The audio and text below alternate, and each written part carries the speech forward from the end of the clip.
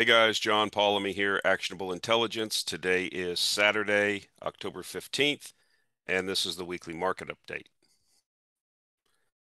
The disclaimer, as usual, anything that you hear or see on this podcast or video is not to be taken as investment advice. I am not a registered investment advisor. I cannot give you individual tailored investment advice. Please do your own due diligence. It's your money. It's your responsibility. So I wanted to get into what I think is coming to a head, and that's oil prices. And what I mean by that is I think sufficient things are starting to happen in the energy markets. We've been talking about it for several years, but I think that we're moving to a situation where we're going to see prices start moving higher into the end of the year and into next year, and to the point where I think that will be the thing that really throttles the economy. And why am I saying that? Well, as you know, we've been talking about the lack of investment, the ESG mandates, the general lack and malaise among producers of energy here in the U.S., i.e., your exploration production companies, how they've been lambasted and demonized in the media, and just the general zeitgeist against hydrocarbons. And so, what we see now is the energy transition isn't going to happen before the election. And so we have this current administration, being basically shown to be the clown car that it is. And, that's not specific to them. They're just happen to be in power when this is happening. But previous administrations have not had energy policies either, not had rational energy policy for this country that says this is what you need. The conversations that we have on here about the energy inputs that required for the civilization and the standard of living we want, and then how do we get there? Because we don't treat people like adults, because in a 2 and 4 year election cycle, that's not possible. You're not going to get elected like that. So what we have is people coming into power, whether they're on the pro energy or against hydrocarbons or whatever, and we have constituencies and people that are giving money, supporters, lobbyists, whatever, and so they have to be placated. So when the Biden administration comes into power, he's the guy that stood in front of a 14-year-old girl and said, look in my eyes, we're going to get rid of fossil fuels. Do you believe me? I mean, so this is, they tell you what they're going to do, so you should believe them. So that doesn't mean it's going to work, though. So what we have is a situation where these distortions in the market, because most of the world runs on, specifically the U.S., on hydrocarbons. So if you limit them, you start causing distortions in the economy. You start causing distortions in price signals because you're trying to force something into the market that the market doesn't want. And so it causes a distortion. And so we've talked about this before. So here we have a situation where, we have this relationship with the Saudis for 50 or 60 years. And then we have this statement by the Saudis basically where, they basically say the U.S. tried to get OPEC to hold off on these quota cuts until after the midterm elections. And so everything's politicized. And when everything's politicized, as Doomberg has said, and we're going to crib that statement again, we have these little statements that we use here to keep it simple for people. When physics meets politics, physics wins. And that's the problem, right? There's not enough energy inputs going into the system now because of all the things that we've done intentionally and sometimes unintentionally, which are causing, these shortages, which we've talked about ad nauseum.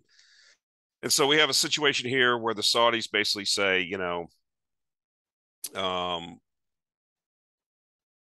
the statements issued about the kingdom following the OPEC Plus decision announced on October 5th, which have described the decision as the kingdom taking sides in international conflicts and that it was politically motivated against the United States. They expressed their total rejection of these statements, and they are not based on facts. And then we have over here, these are snippets from the statement. You can go out and find it, read it yourself. The government of the Kingdom of Saudi Arabia would also like to clarify that based on its belief in the importance of dialogue and exchange of views with its allies and partners outside the OPEC Plus group regarding the situation in the oil markets, the government of the kingdom clarified through its continuous consultation with the U.S. administration that all economic analysis indicate that postponing the OPEC Plus decision for a month, according to what has been suggested, would have had negative economic consequences. So they're basically saying that the United States government was lobbying them behind the scenes not to do this because they don't want anything to disrupt what's looking not very good for them in the midterms, them being the administration and the Democratic Party. And so this is what we're reduced to because we have no energy policy. We're running around, you know, uh, trying to get the Saudis to get OPEC to not, do this quota cut after the election, and then accusing them publicly of siding with Russia. And now we have people in the Senate and the Congress wanting to pass legislation. Somebody's got to do something. We're not going to sell them anymore, overpriced hardware, military hardware. We're just going to do, this is just damaging, right? To push them further towards the, what I call that multipolar world, which I think that's where they want to go anyways. So this is terrific. This is really working out really well. We go back, I say that sarcastically, but we're going back to what we said before. We're not policymakers here. In a perfect world, if I was king for a day, it's not even worth talking about because it won't happen. This political situation around energy has always been there. It always will be there. And there's too many constituencies, too many lobbyists, too much money at stake. And so, in a 2 and 4 year election cycle, you're not going to, you need to sit down and have a real policy and a real discussion with people about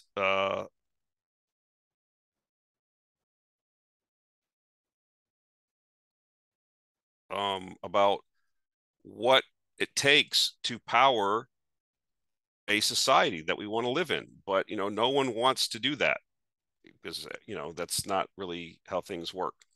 So I thought this was interesting. And you can believe it if you want, you can not believe it, but they've got a real problem. And this is just one of the, it's coming to a head now. We don't really have allies. We have countries have interests, they don't have allies. And if the Saudis realize that, what do we need to, like I've said before, I've never seen such a response to an American president administration by the Saudis. I mean, it's a whole new world is what it is. And so, this is, I think they've made it clear that even if they are going to, there's an OPEC put out there, if you will, they will continue to cut production if demand goes down. They want to defend the oil price, and I think that's bullish, especially in the context of some of the other bullish things that are happening. And so, here is another thing that's going on. It looks like, somebody in the administration finally woke up and realized that price caps, well, at least the Bloomberg headline here is may backfire.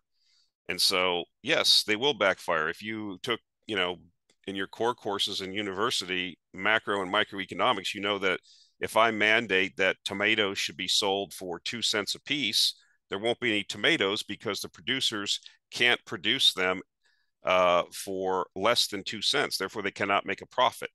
Okay, so there will be no tomatoes. The same thing will happen with oil. You cannot mandate in a fungible market, worldwide market for oil, as a consumer of oil, what the price is going to be. It's just not how things work. And so it highlighted part from the article here. Some Biden administration officials are growing concerned that their plan to cap the oil price, the price of oil purchased from Russia, may backfire, according to people familiar with the matter. Well, the Russians have been clear that any country that engages in this, they will not sell oil to them. Okay, so you can go down the list, I guess, and figure out who's buying Russian oil right now and what that means if they cut 1 million, 2 million, 3 million barrels a day in a world market that's, probably, undersupplied right now. The oil price will probably go to 150 or $200 a barrel. This is within the context of declining Russian production anyways, because the lack of this war has been going on, these sanctions and stuff for 7, 8 months now.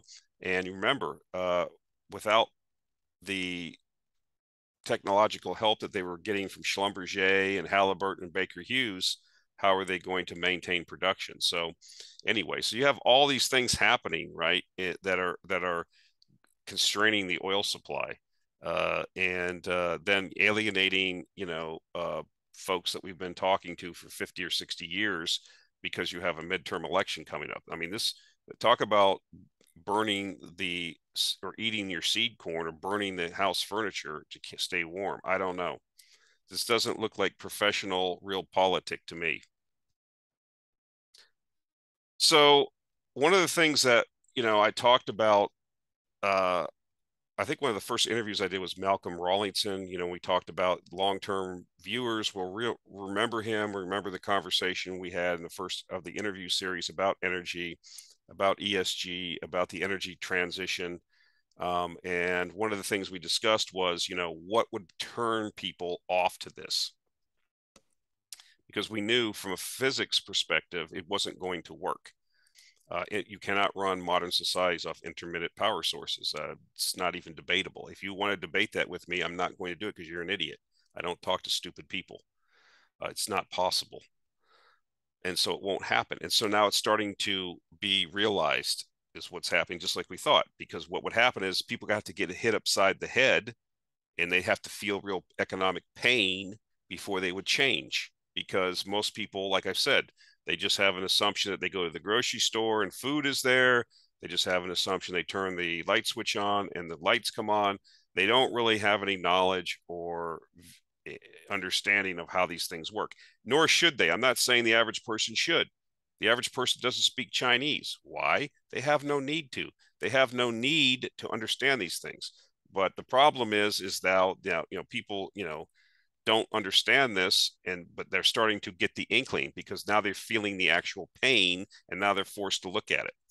And so Jamie Dimon, who is the one of the masters of the universe, the CEO of JP Morgan, I showed the video, I believe, or talked about it a couple of weeks ago when this horrible woman that's the congressperson from Michigan, this Rashida Tlaib person, had all the bankers at a I don't know, congressional hearing and was going down the line like they were little kids saying, will you here in front of everybody say that your bank will no longer engage in doing loans for fossil fuel investment?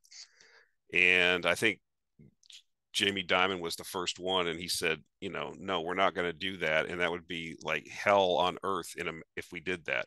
That's exactly what he said. And so he's went on further and made some further comments, I think, as this thing goes on, because these bankers realize this is ridiculous. We're not going to be able to make any money on this, whether or not they're motivated, always motivated by making money, of course, but they realize, this is stupid. This isn't going to work. We're not, and they see that, hydrocarbons aren't going away and it's trillions of dollars of investment. They want to have their fingers in it. So he made some interesting comments, which I'll paraphrase. There's a lot of swear words he used. Seems to be this kind of person. These comments weren't necessary. This is on Zero Hedge. I'll put a link to the article.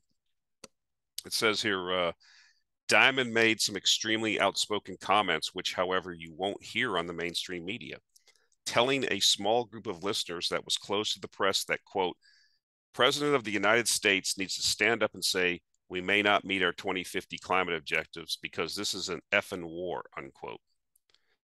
He also said, quote, time to stop going hat in hand to Venezuela and Saudi and start pumping more oil and gas in the U.S., unquote. He must be listening to the weekly videos here. We've been saying that for a while. He goes on to say another quote here, or snippet from the article. And he did say when it comes to ESG, quote, investors don't give a shit, unquote. Of course, can't make any money on it. That's the problem. I mean, we've been saying this. There's so many people now getting into renewables that the returns are getting very, very low.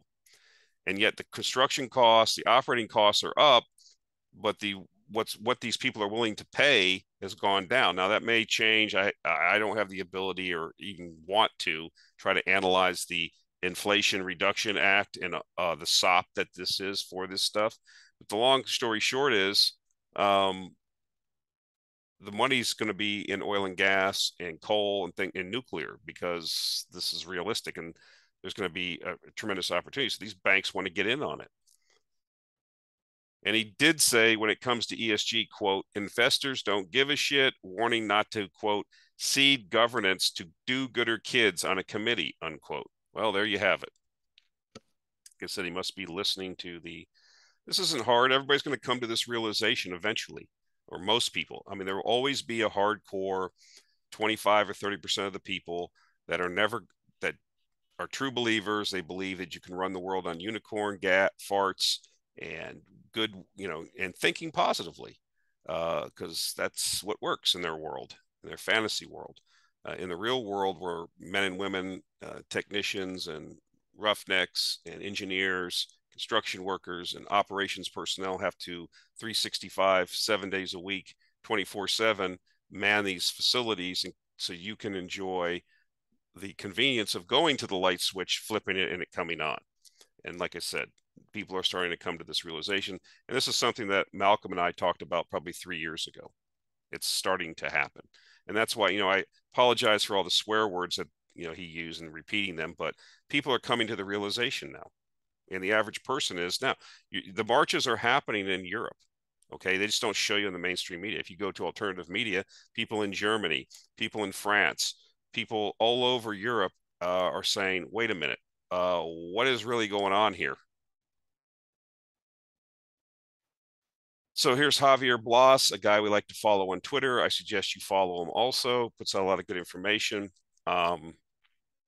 What's he basically saying here? Well, he's saying that the EIA came out and has made big adjustments to U.S. oil production growth in 2023 and 2022, basically taking it down 40% from what they said back in June. So the panacea, the savior of the lack of supply of oil, is not going to be the United States. There's another fantasy out there that, like Dimon said in his thing, well, we'll just, we need to come back to the U.S. and drill. Yes, there's still quite a bit of reserves in the U.S., but, we've been living off this shale bonanza for the last 10 years. And a lot of the tier one assets have gone away. Now, I will grant you, economically, if the oil price goes to 100, 150, $200 a barrel, yes, it makes a lot of marginal fields, marginal projects, profitable. But people aren't going to just drill for oil, if it's not profitable. And of course, you always pick and work on the easiest projects first, and they have been done. And so I'm not convinced that, we're going to have this big rush back into the oil patch. Not only that, even if oil went to $150 a barrel next week, I don't think they're going to run out and start going crazy drilling. First of all, the equipment's not there. The drill pipe's not there. The sand's not there. The people aren't there. Not only that, why would you do that? Because you can't trust this administration. You can't trust the government. Okay, they'll double clutch you every time. And so you're actually, in order for things to change here, because we've talked about this, and I'm going to show another slide. Canceling leases. This administration has approved the least amount of leases like ever. So they talk out of both sides of the mouth. No one's going to go commit capital until there's real legislation, a real commitment, and some guarantees made. Okay, people are not going to go out and put their again. I'm the CEO of one of these companies. Why do I got to go out and do a $5 or $10 billion project in the Gulf of Mexico with a crazy administration that I can't trust? Then on one hand is telling me to drill for more oil and gas, and on the other hand is doing what they can to keep me from doing that. I'm not going to do that, especially in the zeitgeist that we're in now, which is just do maintenance capital or high return short cycle projects, and your board is happy. The board's happy. I'm happy. The investors are happy because they're getting cash back. What's not to like? My so-called duty to the United States. Look, man, people pursue their own self-interest. Again, you gotta, take that into consideration. There's no heroes out there. Wanted to point this out. This is somebody you should follow also on Twitter, HFI Research. They're also on Seeking Alpha.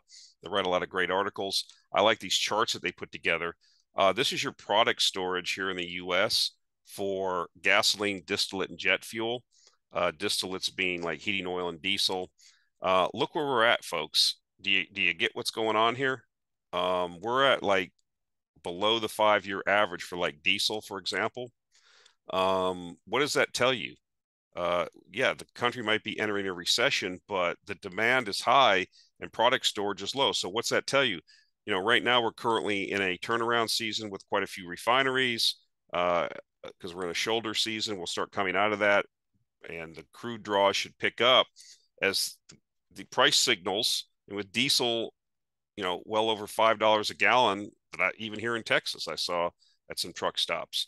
Okay, and so the price signal has produced more distillates, and you can see, just based on the previous years, this is shocking, and it's not like bottoming out. It appears to be continuing to decline, and we're just now going to be entering very soon now the heating oil season in the Northeast. Remember, we don't have a lot of natural gas pipelines in the Northeast because of NIMBYism and banana. NIMBY is not in my backyard, and banana is build absolutely nothing anywhere near anyone. So, heating oil is what they rely on, and that demand starts to kick in. And so these price signals are going to tell these refiners, which are already running like in the mid 90s percentile utilization, this is why tankers are doing so well too. This discombobulation in these product markets where you're having to ship stuff all over the world and try to make up these deficits around the world. France, they're having a big refinery strike. It's almost a month long now, and they're having fuel shortages over there. Okay, and so this is what we're seeing, this manifestation of all of these things. When it rains, it pours, right?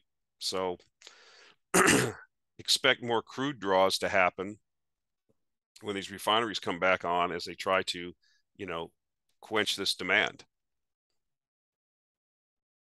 And so here we go, right? U.S. this is October 12th. U.S. seeks ban on new drilling in central Colorado.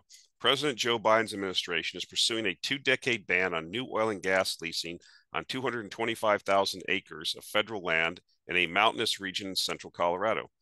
So I'm not going to read through this. Of course, the oil and gas industry says that they say here it's misguided and would restrict drilling on a certain shale thing. Of course, the administration, for whatever reason, preserving nature, whatever they're trying to do, restrict oil and gas. I don't know. But this is why people are not going to be, even if oil prices go up, they're not going to run out and start drilling, because this is what you have. You have an administration that really doesn't articulate a sane policy to the majority of the people in these industries. And so they're just going to sit back and wait because these guys are going to be out of there. It's going to be one term. Okay. Because before this term is over, there's a good possibility the oil price is going to make all-time inflation adjusted highs. And these people are not going to survive that. Okay.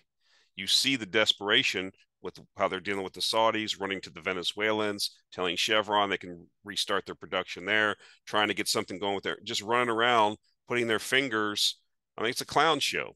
It's a clown show. It's not a policy, and it's not going to work. SPR draws, whatever. These are all, just trying to get through the election and BS everybody. It doesn't work.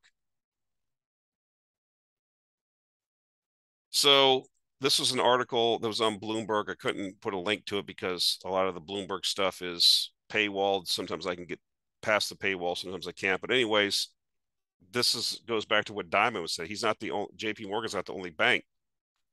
It says for some bankers, net zero is like a New Year's resolution, a pledge one makes and often breaks before a year has passed.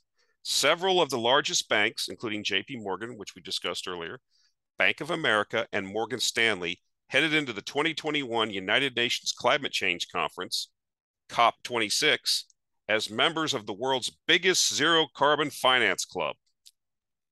By September, they were among a faction ready to quit, according to sources familiar with the matter. JP Morgan, Bank of America, and Morgan Stanley declined to comment. Well, Mr. Dimon commented this week. You heard his comments. A year on from COP26, some big banks seem worried they jumped on the bandwagon too soon, especially as oil and gas companies have experienced a market resurgence. So there you have it. And these guys are the ones that make the policies or help make policies, okay? And so I chuckle because we predicted this would happen. And the problem is it's not me, guys. I'm going to make money on this, okay? It's not bragging. This was all we foresaw this. It's happening. If you're invested in the portfolio, you know that we've completely outperformed the S&P over the last few years, and we've been the beneficiary of the rise and taking advantage of the fact that energy prices are higher. But the average person on the street that doesn't have an investment portfolio, the single mother, waitress, the house cleaner that has a bricklayer husband, and they're making $38,000 a year between them, they can't afford all this, okay?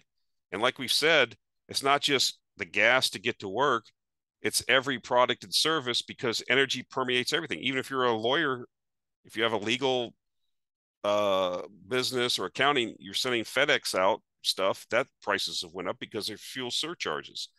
I mean, everything is a derivative of energy. And so, it's not just about investing, it's real people's lives. And this is why I think that, like I said earlier, when Malcolm and I talked about this several years ago, that it was going to be, people are going to have to get smacked upside the head and finally force themselves going, why is gasoline so high? Why is my power bill up? I had to laugh. These people, because it's a political season, call me and try to poll me, and I reverse the tables. If I feel bored, I amuse myself by flipping things. And it's like, well, you need to vote against, the current governor and vet for Beto O'Rourke. Are you going to do that? Here's why you should do that. Well, why should I do that? Well, power prices are up. Well, power prices are up because natural gas prices are up, and they get a pass through. Okay, it's gas prices to run all the combined cycle plants in Texas that form a large part of our energy and backstop a lot of the renewables are up from $2 to $6 or $7. So you're going to get the pass through. Utility isn't going to pay that. It's a pass through to the customer. So that's why energy prices are up. You should build more nuclear power plants, get the base load up with the cheapest power available. But that's not the consideration. People don't get it. Okay. And so again, we're not here to make policy. We're not going to fix it. What we have to do is what's really happening. What are the probabilities of certain outcomes based on decisions that are taken by policymakers or doing the dumb stuff that they do? And then how is that going to translate to the market? And then take our position and see if it works. But we talked about this. This is going to happen, and it's happening. So again, I'm really on this kick of really kicking the legs out from under the stool of the whole, renewable thing, not because whether it works or doesn't, people don't want to, just don't have the materials. You have material constraints that are going to not allow for these ambitious goals to happen. It's that simple. It's not me saying that. It's the facts. If you actually look at the facts and do the work, there's plenty of people that have done the work. You can go listen to them. They're on YouTube. They're telling you. They show you the math. If you want to go check the math after them, you can do that. Here's a problem. Lithium production cannot be scaled up. This is an article in the Northern Miner. I'll put a link to it. Bank of America analysts forecast demand for the energy metal will grow by 20% on a compound annual basis between 2021 and 2030, from 700,000 tons of lithium carbonate equivalent last year to 2.7 million tons in 2030. That level of growth will require 50 new mines producing an average of 40,000 tons of lithium carbon equivalent. But there's a problem. Ironically, while it is climate concerns that are driving demand for lithium higher through the EV revolution, environmental issues are also limiting supplies. Lithium production simply can't be scaled up to meet the level of expected future demand without new technology that reduces its environmental impact. Opposition to brine operations is linked largely to competition for water. So, without getting into a big dissertation of how these operations work, basically they pump these brines out from reservoir like in the Atacama Desert in Chile, where you have sunny 364 days out of the year. They put them in these ponds. They evaporate off the liquid, and what's left is various salts, which happen to contain a certain amount of lithium, boron, all these different salts and minerals, and then they process them. And so they also need water for these processes, and a lot of these places don't have enough water for these processes. Not to mention, again, if you look at like the U.S. Geological Survey, here's the problem a lot of people make. Well, John, if I look at the U.S. Geological Survey, they say there's so many millions of tons of this stuff in the ground. Absolutely. There's plenty of copper, there's plenty of nickel, there's plenty of lithium. The problem is you have to get it out of the ground. Okay. And what is entailed in doing that? We've talked about that before, and that's what's going to limit this. Now, the WAG that is listening to this will say, well, I read in a paper on Clean Tech's website that they come up with a new technology that won't require lithium. Very possible. Or maybe they'll come up with, like it said in this article, a technology that will allow them to process these brines or process these minerals cheaper and easier. That's all within the realm of possibility. But for right now, that's not happening. Okay. And like I've said before, you have to really be careful when you read like MIT Technology magazine and they talk about all this cool stuff that people are doing in these various labs.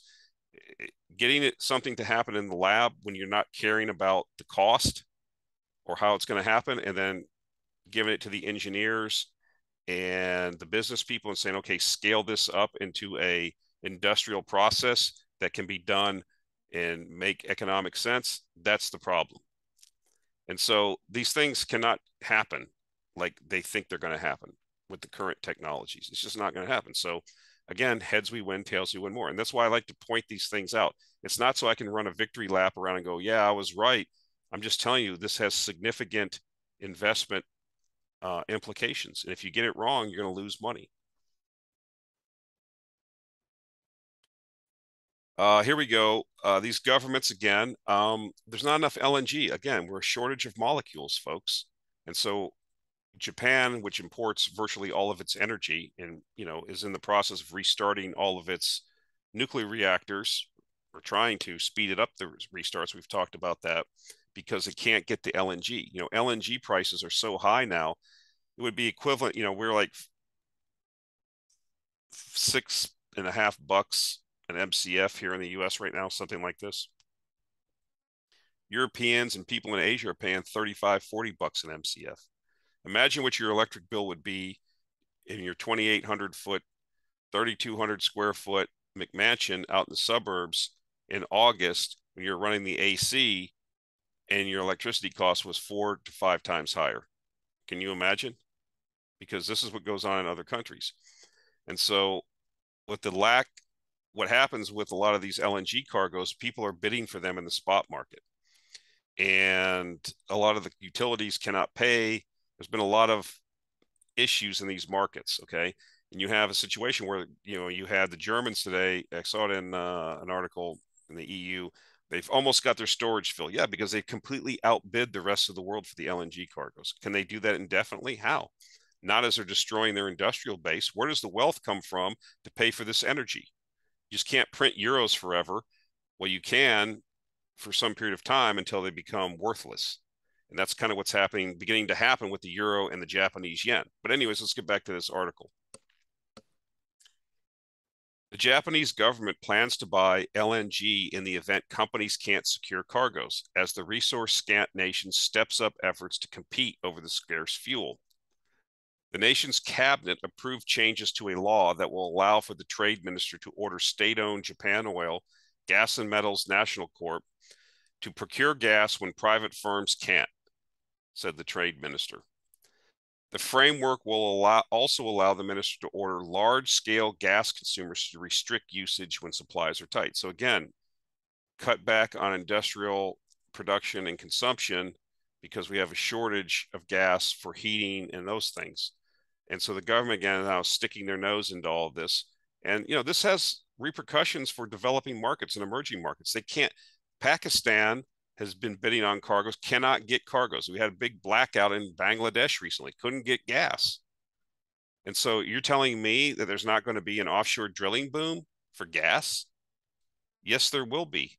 There's not enough molecules. This is why when we talk about these things, it's not for my health. These are actionable ideas, not in the next week.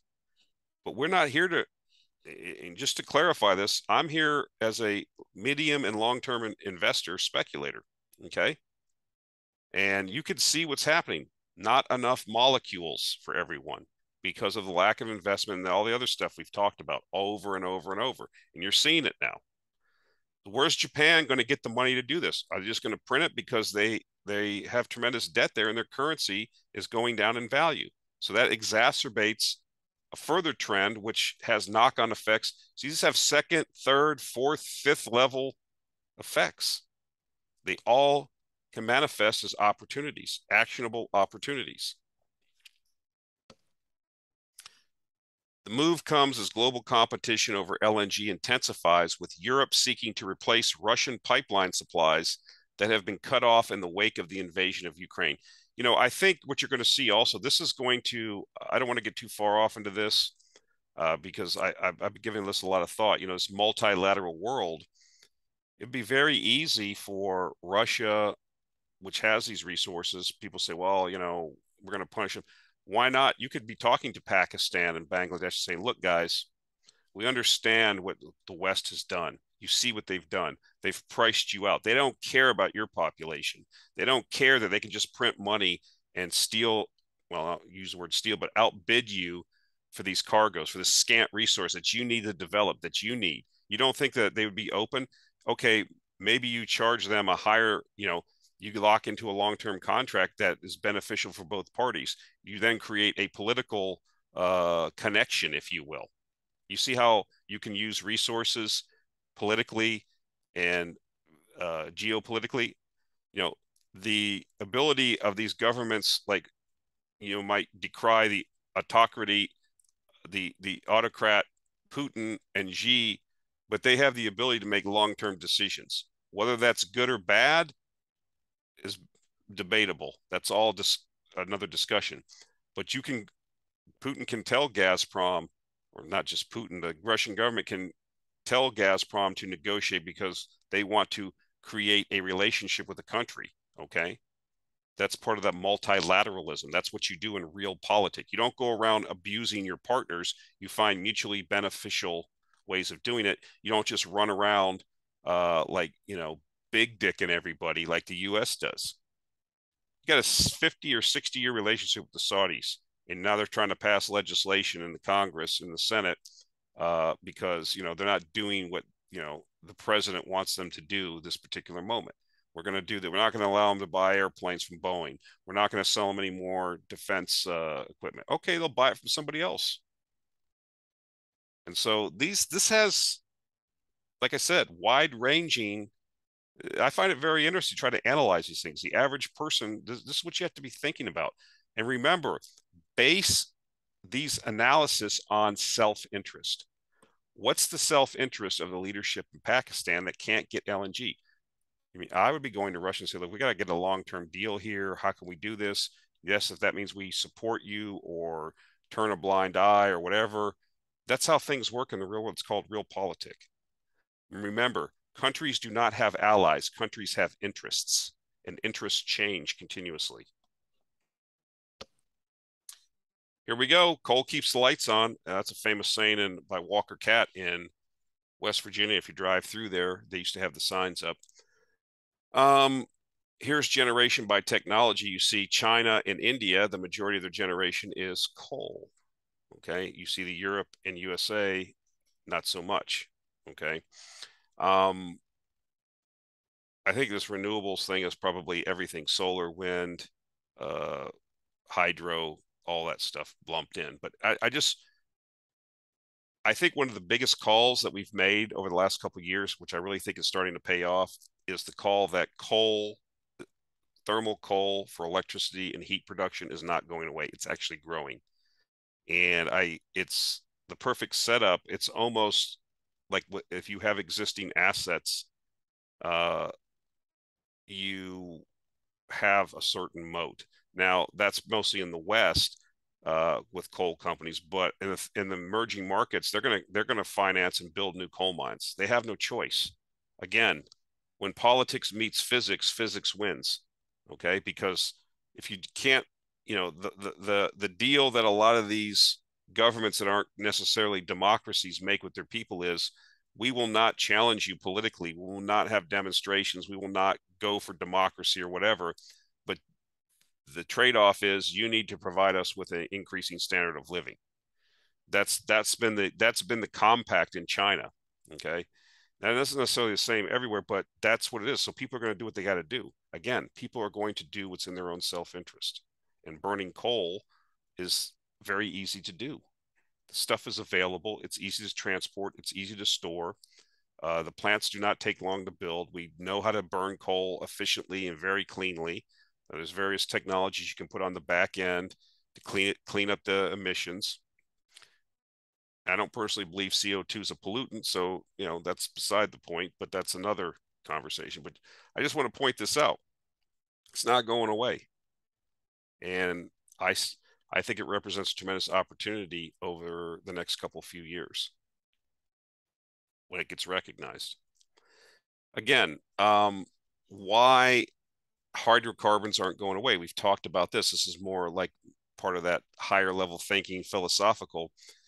2014 to 2022, India went from 70 to they doubled the amount of airports. Okay. In the next 4 years, they're going to build 80 more airports. Okay. This comment is perfect. Emerging markets want what the developed world has, and their accelerating growth phase will be fueled by rapidly rising oil consumption. The question the oil is the oil going to be there? And my suggestion is not, because of all the reasons we've talked to. Ergo, we're going to have a tremendous bull market in oil. So I wanted to talk about some of the clown world stuff. I don't normally bring this stuff in, but some of the stuff was so egregious I couldn't help myself this week. This is Banana Republic stuff. This is a investigation by the Wall Street Journal. This isn't some blog or whatever making allegations. This is a Wall Street Journal. Thousands of officials across the executive branch, 1 in 5, that's 20%, reported owning or trading stocks that stood to rise or fall with decisions their agencies made.